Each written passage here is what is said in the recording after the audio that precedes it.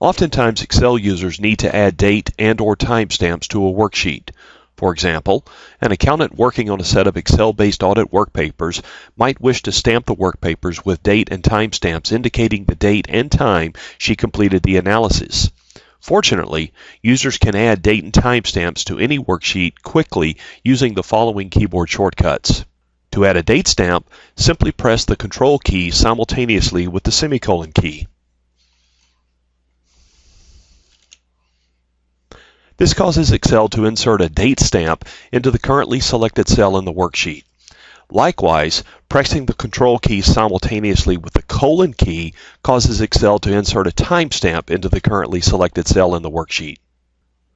Note that the date and timestamps added using the two techniques described previously are hard-coded into the worksheet and do not update with the computer system clock. For a dynamic date stamp, enter the formula equal today into a cell. For a dynamic timestamp, enter the formula equal now into a cell, and then change the format of that cell to a time format.